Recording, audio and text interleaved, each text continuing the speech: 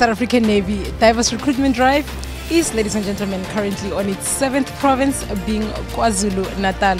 And of course, we are going to show off what KwaZulu-Natal is made of. With me, I have a 2021 recruit, able Seaman Ngcobo, who is born and bred right here, KwaMashu. Able Seaman, how are you?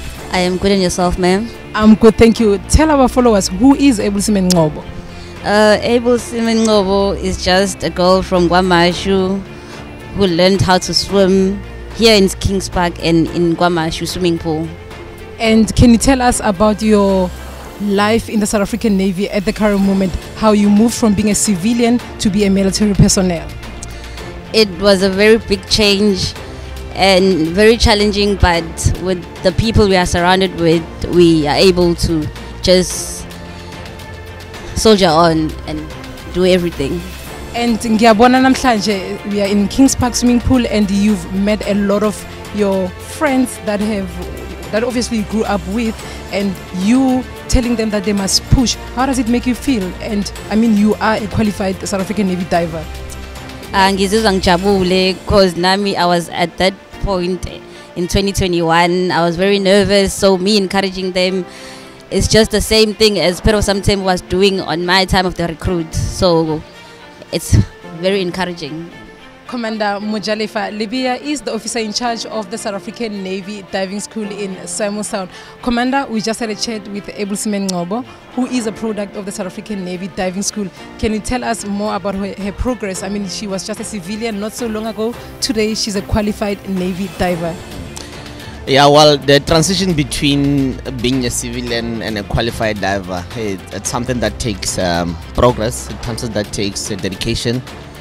It takes what a person really wants to further find themselves in the correct places. I always tell people that to become a diver doesn't mean you get to the school and you have everything figured out. It's you getting to the school and eating this elephant one piece at a time. That's the best advice that we ever can get. Just fight for the day and wait for the other day. So Ngcobo is one of the candidates that came from a recruitment process of 2021. She's qualified now. I always say anybody who finishes diving course, it's somebody that has done the required amount of work and due diligence in what we require at the end of the day, so that these divers can be deployed and conduct the jobs that the divers, especially the South African Navy divers. You know, Commander, there's this one question we get from our followers. Look at Able Seaman Ngcobo. She is very tiny. What do you have to say about that? You know, I just had to put it out there, sir. If you've seen Ngcobo when she got here and now, you'll see the difference. Remember, the school is a center of excellence that when you get to the school, the first 3 months we break you. I'm not going to lie to you. The first 3 months we break you. That's a period where we differentiate between those who wants to be at the school and who actually wants to become as a Navy diver. After the 3 months, then the building process starts.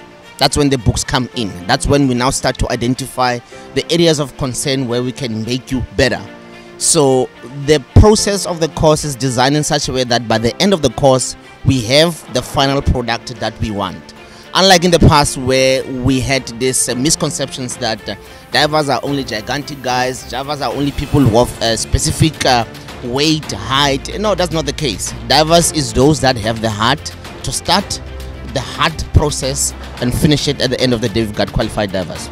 Able Seaman Ngcobo, usekhaya, what message do you have for the youth of KwaZulu-Natal at large? I'll just say, Ozani, come and try out.